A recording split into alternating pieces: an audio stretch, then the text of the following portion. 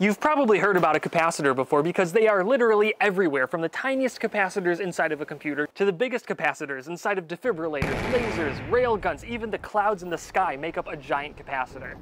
Capacitors are like a battery, but with two main important differences. Instead of chemical energy, capacitors store their energy in an electric field. And while batteries are best at slow and steady discharges, capacitors can release all of their energy in a fraction of a second. Now this little capacitor can store about 1/100th of a joule of energy. It's definitely gonna hurt you, but it's nowhere near enough to kill you. This capacitor comes from a camera's flash. This is enough to potentially stop your heart if you touched both terminals at the same time. It probably wouldn't, but yeah, you don't want to take that chance, and it would hurt a lot. Now this capacitor comes from a defibrillator, and at 2000 volts, I'm very confident that this would stop your heart because that is what it was designed to do. And then there's this bad boy. This wouldn't just stop your heart. This would explode it like a grenade inside of your body, like a heart grenade in your body. It would be very unpleasant. Let me show you what would happen if you touched this. All right, so we're gonna test out this capacitor right here. I've got a banana that I put a wire through, and we're gonna drop it on the capacitor and watch what happens. All right, guys, we've got 20,000 volts on this capacitor. Okay, are you ready? 3, 2, 1. Oh God, it's terrifying. 3, 2, 1. Wow. Wow. That was awesome. So that capacitor has 1,000 joules of energy in it. Now we're gonna go over to my friend's house because he built a capacitor that has 20,000 joules of energy. That's about 20 of those capacitors stacked up to each other. Look at how big these big, beautiful capacitors are. You can fit so many electrons in that bad boy. All right, and we have these giant copper bus bars on either side of the capacitor. One goes up here, and then the other one, it goes through this giant contact switch. So when we press a button on a trigger, this will flip down and bam, discharge the capacitor. Nice. For our first test, we're going to be exploding a baby because I think that we should probably say don't try this at home, but in order to really drive that point home, we're gonna blow up a baby. All right, so we've got the baby all wired up. This should be pretty good. Are you ready to go? We're ready. We're ready. We're releasing the safety. Okay. We're inserting the charging stick thing.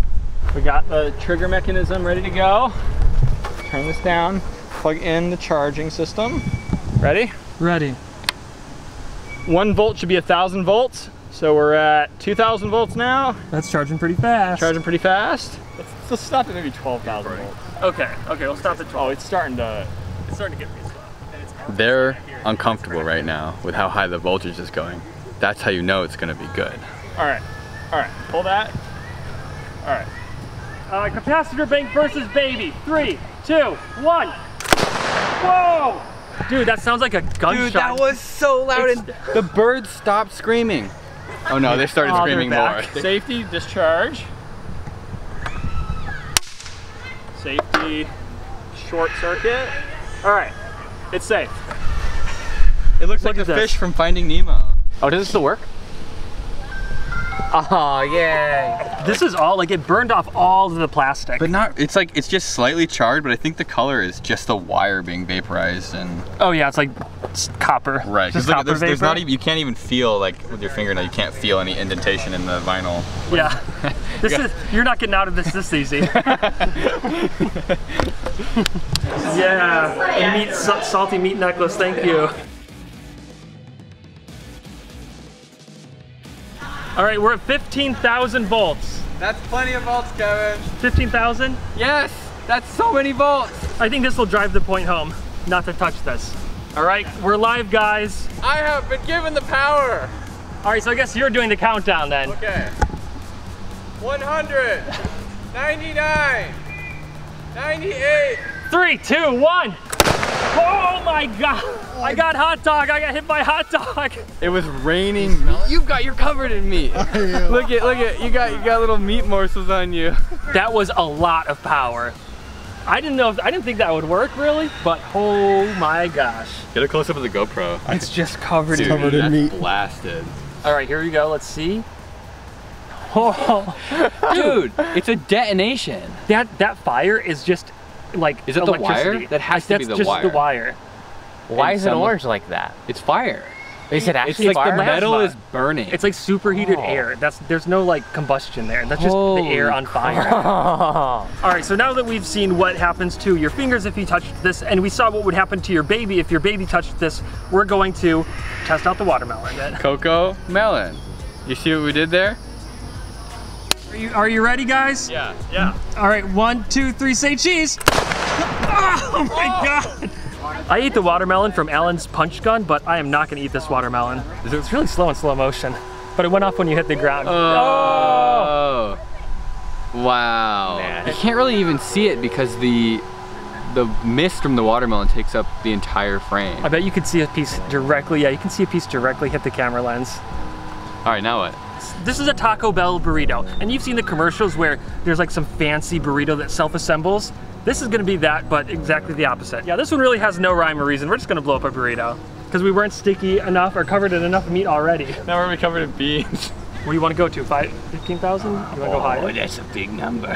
Turn it I'm gonna off, unplug it. unplug, walk away with the detonator. 3, 2, 1. I got it! It looks like Hiroshima almost. That's what a nuclear bomb looks like. Yeah, Have you it ever looks- seen the videos of the It looks first like ones? just like that It's out in like the pure desert. white and then a shockwave of... Wow, that's amazing. That's what it does to your bowels too. Okay, so Will has a theory that sometimes when we blow up whatever we're blowing up, there's still charge left in the capacitor. So we're gonna try doubling up the wires to really extract all of the energy out of these capacitors. Yeah. 3, 2, 1. This has been perfectly sliced in half. Hey, wow! Oh, where we're going, we don't need knives. All right, high voltage banana. This is all you. Tastes like banana. Oh, look, it's perfectly cut in half too. It sliced the banana right in half, and then sent the peel is totally It went fine. like flying over there. All right, so not only can we use this capacitor bank to send energy directly into something and have it explode like that, we can actually send it through a coil of wire, which will basically turn into a giant magnet. This coil will create a huge magnetic field and pop the cap right off of this beer. All right, so we're gonna see if we can open a beer with 5,000 volts. Are you ready? 3, 2, 1. Ah. All right, take 2 with 15,000 volts, 3 times the power. If this doesn't work, we're doing it again. 3, 2, 1. Yeah! It worked! I felt something hit me. Oh my God! It took it off perfectly! Is there any crack? Kevin, there's No. not even cracked! Yes, we're patenting. That's beautiful. We opened a bottle of beer, now we're gonna try opening a bottle of LaCroix. And I think what's gonna happen here is just gonna create such an intense magnetic field that's going to constrict the can and just basically cut the can in half and shoot it up into the air. You can unplug it this time. All right, 1 foot up, and away. 3, 2, 1. Yeah! Yeah! Dude, this is flattened. So what's happening is the magnetic field is inducing a current in the can, Yeah. which a current in the can is creating a magnetic field. Which is like Yeah. opposing the current in the and they're coil. opposite magnets, Yeah. and then it just shreds itself. Yeah, I in the guess magnetic, so, right? its own magnetic field combined with the magnetic field that created the magnetic field, they're opposing and it like wrecks itself. The can is scared of electricity. Pop the top. Pop the top. I can't believe it didn't like pop the top off though.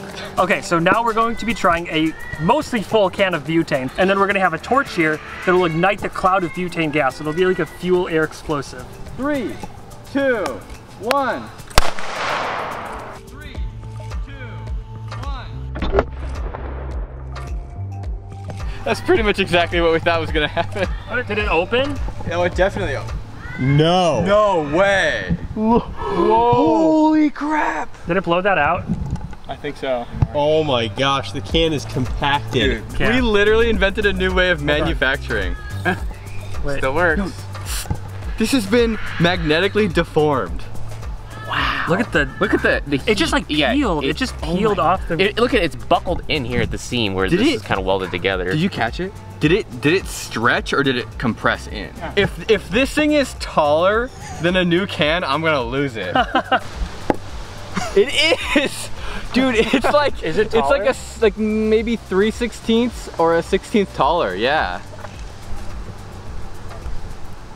Right now, we're going to be trying to tickle this pickle with 15,000 volts. We're not gonna run a wire all the way through it. We're gonna put probes into each end and use the pickle itself as the conductor. So right now these probes only stick in about 1/4 of an inch. So we're gonna see if the whole pickle will just light up. Because they're salty. Yeah, they're super salty. I can't imagine that something exciting happens. These are just gonna shoot out. Oh yeah, little steam rockets. Yeah. 3, 2, 1. Wow, I got hit with more stuff. I got hit by pickle. Dude, how did it explode? I did not think it was gonna explode like that. All right, here we go. Dude, it's just gone. Oh, we need another pickle. We should do like way lower exposure at like a much higher frame rate. So the pickle conducted so much electricity. It just vaporized. It vaporized. We deleted the pickle. Dude, that pickle is gone. Okay, so we're gonna be doing another pickle this time, and we're really gonna zoom in and we're really gonna turn down the exposure and bump up the frame rate to see if there's anything crazy, like what's happening in the pickle before it explodes. Like, why is it exploding even though that there's no wire going through the pickle? 3, 2, 1. Oh, that was so bright. I got hit by a huge chunk of pickle. You see it like? Oh yeah, like Oh, what? look how big it is between this frame and There's this something frame. coming out of the pickle too up top. Back on here. Pickle gas. That's the Yeah, soul. what It's is the gas? soul of the pickle. That is a That's some legitimately pickle-ass strange gas. picture. All right, so if all this stuff about microfarads, joules, and induction currents, if all this has you scratching your head, don't worry about it, you are not alone. I've always been interested in learning about electronics, but I never knew where to start. You could try to skip ahead and start building circuits that you don't quite understand yet, but then you're gonna end up with a bunch of dead MOSFETs. Or you could take a course at the Great Courses Plus and start having a lot better results. The Great Courses Plus is a subscription on-demand video learning service with top-notch courses and lectures from the best professors from Ivy League and other universities, and experts from places like the Smithsonian, National Geographic, and the Culinary Institute of America. I enjoyed lectures from the Understanding Modern Electronics course. And the lectures on transistors, electronic feedback, and amplifier circuits helped me understand and diagnose problems with my high-voltage capacitor charging circuit.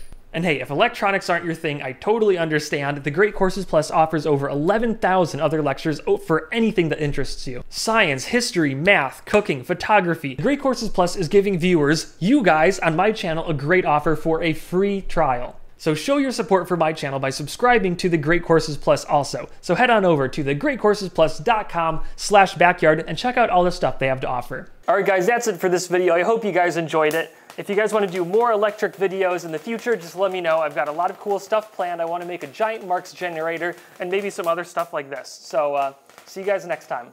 Bye.